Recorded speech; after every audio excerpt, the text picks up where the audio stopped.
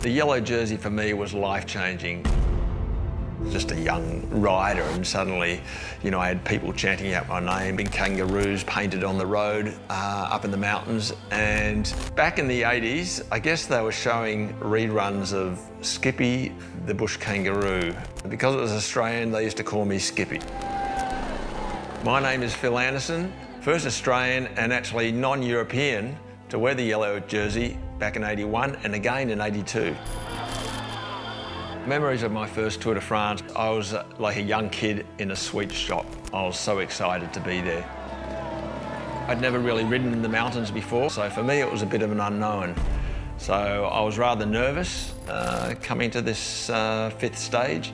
We got to the last climb and there was only about 10 riders left, and Lucien van Impe attacked. He ended up winning the stage. I stayed with Hinault, and he was just a hero of mine.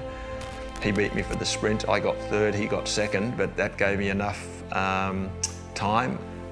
I had no idea the repercussions of what that day would bring. It was life-changing for me. I didn't even realise I was the first Australian or the first non-European. I was just so excited to be there, to be up on the podium, to have the jersey. If that didn't happen that day, I don't know where I'd be now. Possibly wouldn't be sitting here in front of a camera, that's for sure.